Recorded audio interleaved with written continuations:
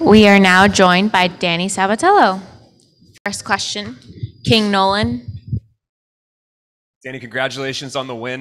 Talk to me, man. How good did that one feel? Yeah, that was fucking awesome. Obviously, anytime I can rile up the crowd, whether they're on my side or not on my side, I don't give a fuck. You know, the boos were music to my cauliflower ears. That was fucking awesome. What I did specifically like about this fight was in that second round, I faced some adversity. I had a guy like Higo on my back who's an absolute killer on somebody's back. I weathered that storm. I got up, I smiled, I was happy I got out of it, and then I just pushed forward to the next rounds and absolutely fucking dominated him. You know, he built up some fucking aggression, some momentum, getting that second round victory, and I didn't give one fuck. I had all the fans against me. I had everybody against me. I didn't give a fuck. I went out there, and I still fucking dominated him. You can call it whatever the fuck it is. There's my boy Johnny. He just got the fucking belt, baby. ATT went 5-1 tonight, and we're going to be even better, baby. Let's go.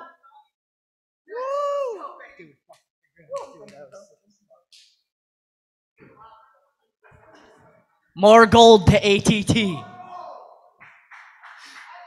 Now, obviously going into this, you said you thought you were in his head. Did you feel like when you were in there were things that he was doing? Like, were you justified in your assessment beforehand? Yeah, you know, I get in these guys' heads before these fights. I very much believe in mental warfare. Obviously, I felt like I was in his head before the fight. I saw it in his eyes. Once we got into that cage, he was a little bit timid, a little bit cautious. Even in that first round, I was pressing forward right away, and he was kind of shelling up. I took him down. He didn't really make too many risks or do too much in the first round. In that second round in the beginning, he was kind of holding on to my gloves. He was very scared in there. One thing I did do when I broke him was after that second round, and he did win that, when I came back and showed I don't give a fuck, I'm still coming for your head, he slowly started to break, and I fucking broke him. You can say whatever the fuck you want about this fight. You can say it's boring. I don't give a shit what the fuck you say, but I straight dominated him, and he goes a fucking animal. And for me to dominate an animal, that just shows how fucking good I am. Stots doesn't stand a chance. You said this was music to your cauliflower ears here in the booze. Why? Like, what is that about you that makes that the case? I think a lot of people would probably think they have to do something different, or they're not pleasing the fans enough. Why do you like it? Why do you enjoy it? I just feed off excitement. I feed off pressure. I just feed off emotion. That's just what I am. I'm an emotional guy. I'm always fucking motivated. I need people to either give me the fucking bird, flick me off, tell me I fucking suck, or love me. It doesn't matter. But I love when people are acknowledging me. You know, it's going to be a very exciting time for Danny Sabatello fans because it feels like we got the whole fucking world against us, but all we do is win, so we can just give a middle finger right back. You know, there's going to be a lot of people on this fake Instagram and Twitter world that's going to be talking shit. Of course, wouldn't say shit to my face. They'll ask for autographs, but all the Danny Sabatello fans can tell them to go fuck themselves because we won tonight, and we're going to party like fucking champions tonight. Fight promotion continues. You already know who you got next. They brought Raufeon in the cage. You guys kind of had some words. What'd you think of his energy? He seems pretty fired up for this one. Seems like everybody's pretty fired up for this one. Nah, he seemed like a little bitch to me. I don't know what everybody else thought, but I just am going to smoke that motherfucker. You know what? When you face a guy like Higo and has really good submissions on the ground, you kind of do have to be a little bit careful. You really got to be smart because he's waiting for you to slip up a little bit. He's a guy that conserves a little bit of energy, and then right when he gets you, he squeezes the fuck out of you. So you got to be very careful. So with him, I couldn't take too many risks. I had to play it smart. When I got a guy like Stots, I don't have to be smart because that guy can't finish fucking anybody, dude. He's not a finisher. He doesn't pose a threat to me on the feet. He's not going to knock me out. He doesn't pose a threat to me on the ground. He's not going to submit me. So it's just going to free-for-all fucking fight, and it's just going to be two guys beating the shit out of each other. Actually, scratch that. I take that back. That's going to be one guy beating the shit out of the other guy, and that's what I'm going to do to him, is beat the shit out of him, and I don't have to fight smart. I can be free. I don't got to be boring. I can do whatever the fuck I want to this guy because he's a bum. Congrats on the win, Danny. So, Danny, after the fight, I saw that you and Leandro, embraced, and after that, did you guys share any words after to kind of squash the beef? Yeah, it's tough because he doesn't speak English. So even during this whole fucking build-up to this fight, it's just tough. You can't really get too much going with the Portuguese and the English. But after I did go over there and I said, respect or something like that. I can't remember what I said. But I also went over to his coaches. You know what? When I'm done with my food, I'm done playing with it. I don't really give a shit. I don't know if we'll ever see eye to eye again. I really take missing weight seriously. I don't like that he missed weight. But you know what? It's all squashed. I already beat him. I beat the shit out of him. I dominated him. I don't know if he's ever going to like me. I don't know if I'll ever like him, but it's more so just it's in the past. I don't see a reason to just keep harping on it. You know, I'm not going to rub it in his face. That's not what I do. I already have my eyes set on Stots. Right when that bell rang, I didn't really even give a fuck about Higo anymore. I was just picturing Stots. And to tell you the truth, my coaches are going to get mad at this, but in that 5th round, I started picturing Stots. I got ahead of myself against Higo, and I just started picturing Stots and what I'm going to do to this motherfucker, and I'm going to bash Stots' fucking face in. 100%. And Danny, so what's the post-fight celebration looking like for Team ATT? I saw you and John just embrace, but anything planned for the night after that huge W? And listen closely because I don't want this to get confusing or anybody to misunderstand this. I am getting absolutely hammered tonight. Fucked up. Only drinking. I don't do drugs, so anybody that says blah blah, I don't do drugs, but I'm getting absolutely fucking hammered tonight. And so is Johnny, and we deserve it because we had great performances. He just got the fucking belt, and all the American top teams should be celebrating tonight because we had a great fucking night, and we're only going to continue and get better from here. Will the celebration continue when you get back down to Fort Lauderdale with the ATT boys? I will be fucked up for 2 weeks straight. Yeah, 100%. Because I'm going to be going down to Fort Lauderdale, obviously celebrate with my crew, and then I'm going back to Chicago, going back to celebrate with my Chicago crew. So it's just going to be a fucking fun-ass 2 weeks ahead. I don't know when that Stots is going to be fought. I don't know if they announced the fight or not. Did they announce when it'll be? No? So, yeah, I don't know when that'll be. Again, I don't want to get too carried away because once I start partying, I'll just go on a bender and I'll just lose myself. But I'm surrounded by fucking great people that if I did get a little bit out of control, I got people to put me right back in my place. I got coaches, teammates, family, friends, everybody to say, you know what, time to get right back to the fucking gym. And so I'm not too worried about that. But obviously, you got to fucking celebrate, man. This is a crazy fucking sport. Wins are so hard to come by. You got a legend like Musashi that just lost in there tonight. Obviously, take the fucking wins. Be happy. Just love yourself. You know what? I'm so fucking confident. Nobody loves me more than I love me. You know what? I'm my own best friend. My mom's actually my best friend, but if you tried her chicken parmesan, she'd be your best friend too. But you got to be your own best friend. You got to fucking love yourself. Enjoy the fucking victories. Again, yeah, it's going to be a fun-ass night.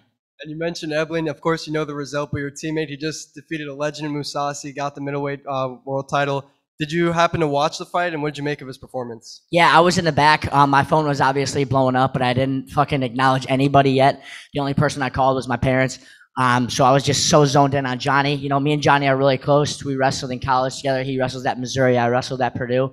We came into ATT around the same time. He was there maybe a year before me. So we've always just been really close. And honestly, I'm going to tell you, this is not a shock to me, and this is not a shock to anybody in the American top team. Johnny Eblen is a stud. He's not just going to win that belt that he did tonight. He's going to hold on to the belt for a long time. He's very good. And yeah, he's my boy. He's fucking great. I'm so glad we both were on the same card together. You know what? It was just like 3 years ago. We were in ATT, and we didn't know how to throw a fucking punch. We didn't know what jiu-jitsu was. I heard Muay Thai. I thought it was a fucking type of noodle. I didn't know what the fuck it was.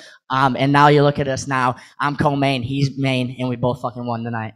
You've already spoken a lot about Raufeon Stots in the hour since your fight, and you called him a bum. But a lot of fans, they feel that he poses a bigger threat than Jornell or Higo did too. Would you agree that he is a more skilled fighter than your previous opponents? No. Also, you're forgetting to mention a lot of fans are fucking idiots. They don't know what the fuck they're talking about. Stots is actually an insanely great matchup for me. With Higo, it neutralizes everything with his jiu-jitsu because he can finish me at any point. So I can dominate a guy like that for 25 minutes, but all he needs is a split second to snatch up my neck, my arm, my leg, and the fight's over. It's done. You know, this isn't football where it's like, oh, you missed a block. Okay, he gains an extra yard. Or basketball, he fucking puts a ball in a hoop. It's 2 points. Who gives a fuck? This is a game where you make one fucking mistake, your lights are out. Sayonara. So obviously you got to be smart against a guy like that. But again, a guy like Stots, dude, just fucking smash him. If I make a mistake, no big deal. What the fuck's he going to do? He's not going to finish me. So I'm very much looking forward to beating the shit out of his face. And we know the Pitbull brothers were behind Higo all week and in his corner, but you had your own Pitbull in your corner in the form of bare-knuckle middleweight champion Thiago Alves. How important was it to have your all these guys from ATT in your corner all week, but more specifically Mike Brown and Thiago Alves? Dude, I just feed off their fucking energy. I got the best coaches in the world. You look at Mike Brown and Thiago Alves, I got that in my fucking corner. I also got my boy Aaron in my corner. It's just, I got people behind me that really care about me, and that's just more so of feeding off their energy and bringing more motivation into this fight. As long as I know I got these guys that have my back, there's no way I can lose, dude. Look at my fucking coaches. Look at my fucking teammates. How am I going to lose if I'm going to the best gym every single day, twice a day, and I'm training with the best people? And look at my God-given ability. I'm going to be taller than everybody here. I can use range. I'm faster than everybody here. I got the best cardio in MMA. Dude, I can't lose. The only way I lose is if I get fucking dumb. So I just got to stay smart and just beat the fuck out of these guys. We're going to take a question from the Zoom. Jay?